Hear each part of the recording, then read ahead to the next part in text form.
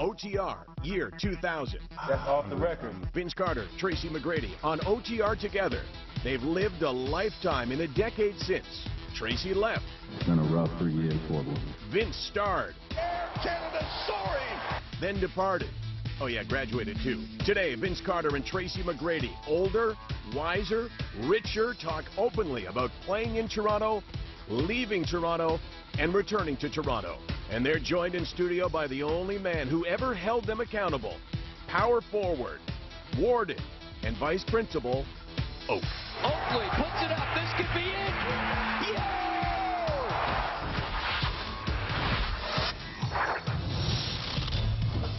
Off the Record with Michael Landsberg. Brought to you by the Keg Steakhouse and Bar. For great steaks, good friends. See you tonight. Exactly 16 years ago, the Toronto Raptors tipped off their history. The opening tip. We're underway. Predictably, they were terrible. But then, piece by piece, it began to come together. The first big piece, high schooler Tracy McGrady. The Raps got the next key piece at a McGrady family dinner, drafting his high-flying cousin, Vince Carter. Are you kidding me? Air Canada soaring! Perhaps the key move, though, was trading for the Knicks' Charles Oakley. He was Wendell Clark in purple. Charles Oakley taking a charge in his old teammate. Oak, Vince, Tmac, and a million vets led Toronto to its first playoff performance in 2000, a sweep by the Knicks. Johnson for three. Banks it in! But another block to build with. Then McGrady bolted. Oak and Carter took the Raps to Game 7 of the second round. Carter at the buzzer. No good. That was the end for Oakley in Toronto. 3 years later, Vince was gone. Today, on OTR, for the first time in a decade, those three men are together. And you know two words that will be mentioned. What if?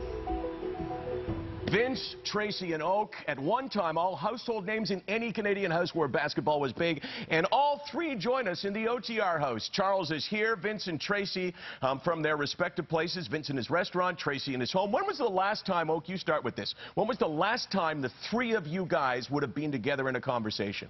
Conversation? Probably back in 2000. But I talked to him as the season passed over the years. But together, like we was in Toronto, that was the best. You know, we had a great time. Do you guys agree with that? Great time, the best sharing times with Charles Oakley? Of course, it's always good times. I mean, you can pick, different situations, different moments on the road, even at home. You know, he's outstanding chef, so I was definitely one to be at his house if he was cooking or thinking about cooking, and I know Tmac can probably say the same thing. As far as that, you know, we've all gone separate ways as far as just being on different parts of the coast, and you know, so we don't really get the chance to see each other, or all get together as one. So this is, I think this is a great opportunity to do so, but you know, we still, like I said, I've seen Oak on the road, and I talk to Tracy on the regular. Yeah, I talk to Oak every now and then. I always talk to Vince.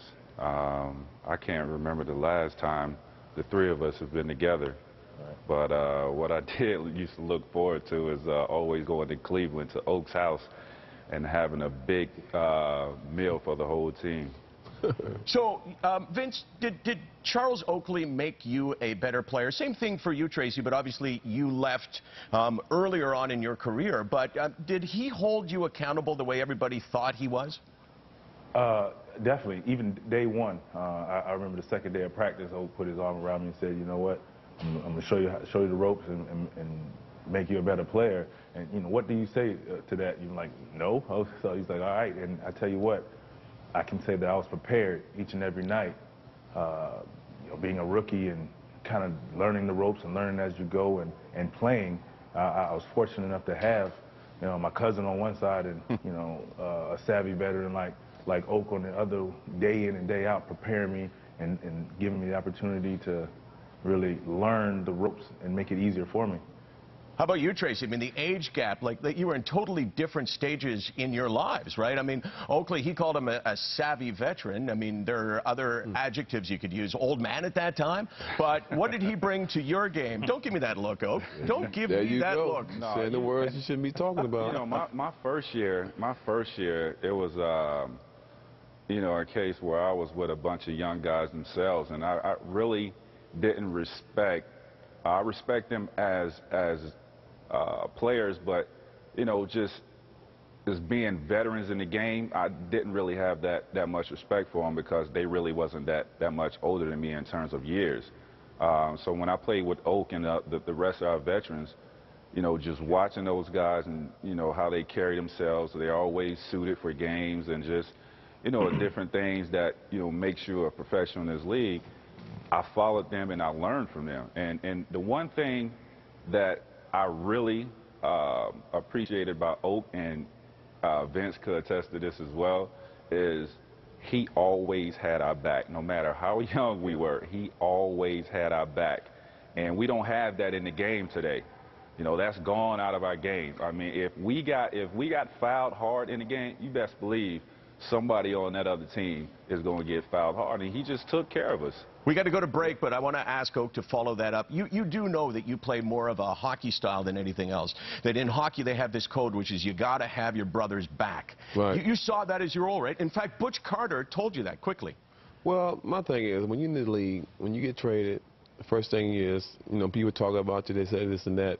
But my thing is, when I first signed with Toronto, I told everyone, the GM, the coach, whatever, and I got a chance to meet Tracy and Vince. But my thing is being a leader, being accountable, working. Don't talk about it, do it, show it. I mean, be a leader at all times, no matter what it is. Have guys back. And we told these guys when we was playing with them, other veterans too, y'all gonna be the offense. We gonna make things happen, set picks, make it easy for you. Your job is to score and be professional every night on and off the court. Well said. This is terrific, reminiscing about what was an amazing team back in 2000 with Charles Oakley sitting in front of me. One of a kind in the history of the NBA. Vince Carter and Tracy McGrady. We're all back right after this, and we'll ask the question, what if? All right, here is Vince Carter with his first shot. Let's go home. Let's go home, ladies and gentlemen. Oh, spectacular stuff by Tracy McGrady. Oh, it did not. It's over. It's over, ladies and gentlemen. I say high point for the slam dunk competition back in 2000. Now, back in our studio, Charles Oakley, back with us, Vince Carter, Tracy McGrady. Is it true, Vince, you two guys almost didn't make it to the arena because they ran out of stretch limos? Wait, before I tell that story, I want to say this, going back on what Oak just said. It's funny, what he said just now about holding us accountable. He sat in front of in the middle of the locker room, particularly pointing right at Tracy and I.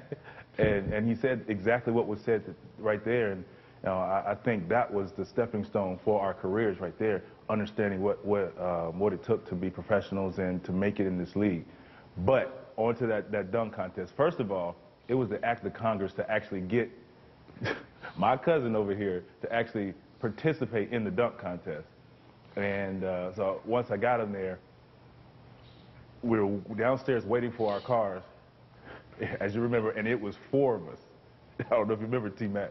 It was 4 of us, and two of the 4 were probably well over 250, all right, 270. And the stretch limo were all used up, so we had to take a sedan. I'll leave it at that. How many times, Tracy, how many times did you practice your bounce pass to Vince? The forgotten bounce pass, the key to the greatest dunk ever. Seriously, we never practiced that. No. We never practiced that. Wow. But no, speaking of that slam dunk contest, like, I'm tired of this dude, man. I was tired of this dude trying to get me to get in this slam dunk contest. Like, why am I getting in this slam dunk contest to either play second or third? Like, we already know who's going to win. You know what I'm saying? Like, I see the slam dunk contest every day in practice. Like, I see some of these dunks in the practice, and I see them in the game. So I'm like, why am I getting into this? I like to win stuff. I don't like to play second or third. So he kept begging me to get in. And at last minute, I was like, all right, man, I'll get in. And, you know, it just went from there. Let me ask this question because everybody wants me to ask this. It's the what-if question. What if Tracy would have stayed? What if you three guys would have had another, say, 5 years together? Do you ever ask yourself that, Vince? Like, what if we all stayed together? I'll say this. I can recall one All-Star game, a couple of even a couple of road games, we sat together just talking, like, you know, it would have been cool, what if, but it's kind of one of those things like, what if? I mean, it's not guaranteed that we would have done something, but it's just, I think the wow factor is like, that team that we had was a very good team. And I think, like I said, with the veteran leadership, I mean, you look at the veterans we had throughout the course of my time there, you know, Antonio Davis, we had Doug Christie at one time, we had D. Brown, I mean, Alvin Williams, Muggsy Bogues, Mark Jackson. I mean, I can go on and on. We've had a great nucleus of guys, and I think we learned and we accomplished so much that first year. Yeah, we got swept in the playoffs, and you know, we accomplished a goal that was never reached in Toronto, and you know, which is going to always bring up the thing, what if, but. You know. Let me ask each one of you a specific question now. Charles, as a guy who saw great teams, as a guy who could step back and look at a team, if Tracy and Vince and you and some of the other names that he mentioned had stayed together, Kobe said in Slam magazine they could have won championships. Do you agree? Wow, I didn't know that. Yeah, no doubt. Wow, I felt that when we got here, and, you know, learning the guys and other veterans, you know, been around the league, and I think that we just had something special. All the guys got along. Yeah. You know, I think that was the key. We made one another respect one another, and we knew what we had to do. That's the key thing. Going to court, playing your game, playing within your skills. You know, we know Tracy, deep. We had three-point shooter. We had guys slasher. We had guys can just make plays. So we knew this. And the big guys, myself, Antonio, Kevin, we do everything inside. Bang, rebound, take care of them guys. I mean, when you got a greeting like that, it's hard to get that. It's hard to get guys' attention to get into the mode of playing your role, playing into the high active every night. And we did that. We got on one another. You know, I make sure the coach, you know, I stood on the coaches. You know, see, a lot of things is management, you know, only can see so much, but we did a lot inside the locker room, stayed in the locker room. Yeah. You know, see, that's what if managers knew what we was doing as an individual and as a team, they would maybe they wouldn't trade some of the other guys. I mean, then the coach might say, let's get rid of this guy. You know, like Lenny did, said trade me, and didn't know what I was doing. I was building a separate understanding with the guys than he was, and he didn't like that, personal. Before we go to break, Tracy, just tell me, do you regret maybe not staying in Toronto and trying to make it go with your cousin? Obviously, you went on, you had a Hall of Fame career, you made a ton of money, but do you ever regret not staying here?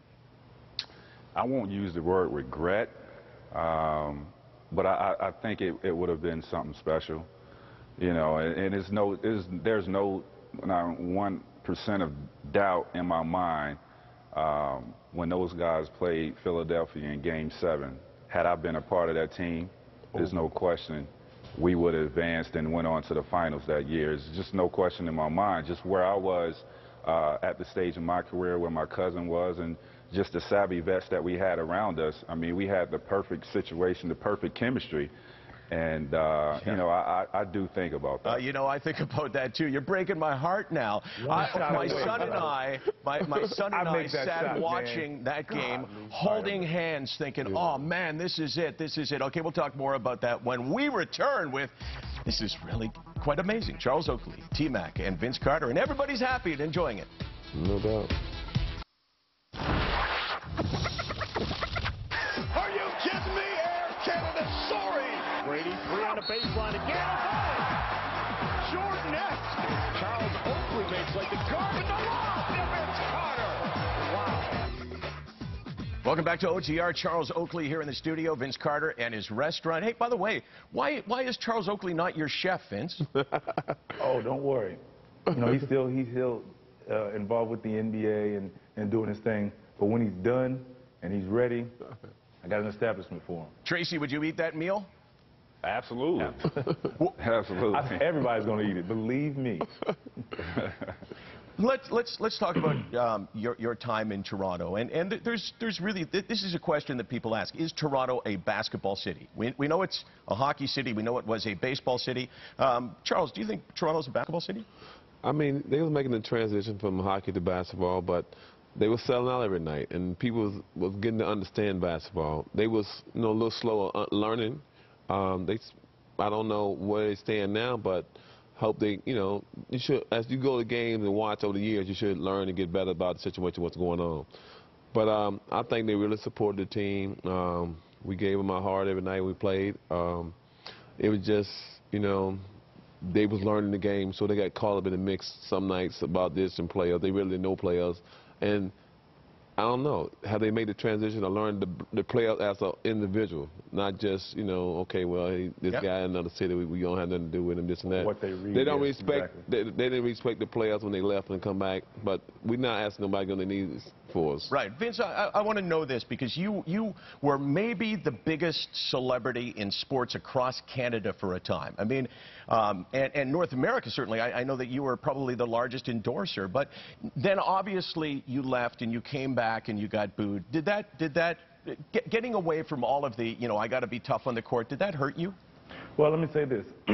One of the things that Oak did say is that they were learning the game in the transition. So they watched myself and Tracy grow up, and when he left, they still got to see him flourish and become who he is, and myself and everybody else who actually stepped through those arena doors. And for me, I looked at it as a young child growing up into a grown man, and then he moved on. And I get it, and I think leaving hurt a lot of people. It hurt me because I tell you what, I accomplished a lot. I learned a lot. I became the player, the person who I am today because of that experience, through the coaches, through the players, and everything else. So I think leaving there, I mean, I get it. I know I get sports. I'm a sports fan, and, I have my moments when I boo other players. Right. Would you, so Vince, would you have booed you? Situation. Vince? So I just knew it was one of those things that it hurt. It hurt on both sides, and of course I had a job to do with the new team, so you just go in there and you play your best. But at the same time, I wanted to put on my best performance. Like, hey, regardless, I'm still I love the city. I still have friends there. My heart is still there because that's where it started. Tracy, when you came back, I mean, it was the same sort of situation. I mean, people stopped booing you only because they wanted to boo Vince. Did that hurt you? I mean, you were young and you had good times in Toronto. What was it like coming back? I was excited about it. It didn't hurt me not one bit because if they hadn't booed me, then they didn't care about you. They really didn't care about me. So I really embraced it. I felt like they really cared about me, and I still have a lot of friends up there. And when I came back, I wanted to prove to them that I was going to put it in their face for booing me, and I was going to try to silence them every chance that I got. But I still got a lot of love for Toronto. I mean, that's where it first started, and my heart is still there. And yeah, I think about it all the time. What if? Yeah. We got to go to break. Sorry, I got to cut you off. I'm holding a bottle of water here, Tmac. How is this water different than any other water I might drink? Oh man, you got the oxygenated water, huh? We all natural, baby. Hey, well then I need some natural water in my restaurant, buddy. I'll give you some. I'll give you some. Okay, so here's the combination: natural water in your restaurant at Oak's website. Where you're, and we all drive there in our Bentleys and we get the cars washed at your car wash, okay, recycle, okay. More promotion in a second. Blue 04, baby, Blue 04. Hey. Sometimes at this point in the show, I'm going, man, I can't wait for the show to be over. But today, so much to talk about. Vince Carter, quickly, let me fire a few questions at you. Do you believe your number 15 should be retired by the Raptors? I'm going to leave it up to the people. I mean, I was there to serve my purpose, and that's to be a professional and play the game the best of my ability. And I accomplished a lot there, and I'll leave it at that. Should they retire his jersey, Oak? Yes, Tracy and Vince. I mean, Tracy was long ago. The best draft pick they had before Vince. I mean, they both did a lot. But my thing is, when you trade guys every 2 or 3 years, who knows, are you going to retire in 20 years? Right. You got to retire someone.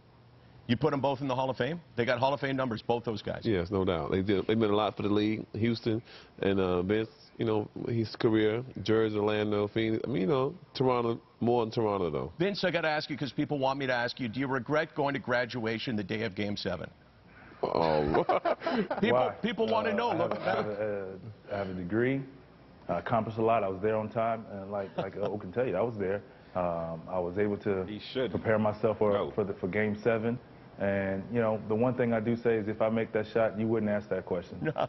Right. Not at all. And notice I wasn't giving my opinion. It's just... No. You put it on somebody else. I didn't go to my graduating class. You play Milwaukee, possibly to play in the finals. I mean, I feel like, you know, that Philadelphia game, that Philadelphia series was like playing in the Eastern Conference Finals right there. So I think we had a great chance to go into the finals. So I make it. You don't even They should have brought that team back together. When you lose like that, you don't just separate. You bring that team back to get a chance to go back. You know what I'm saying? Yeah. You don't break a team up. Okay, got to wrap you guys up. Vince, you've got your Embassy of Hope Foundation. I know you're committed to all kinds of charities. People can check out the website, correct? Yes, absolutely. Also, you got to check out the restaurant. You know, and I also have a drug and alcohol called the Vince Carter Sanctuary. Check that out as well. Awesome.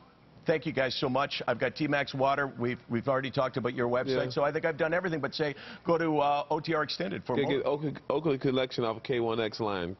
Is out now. Oakley collection. Thanks, guys. Thank you, man. Peace. Fellas, man. Good talk. Off the Record with Michael Landsberg. Brought to you by the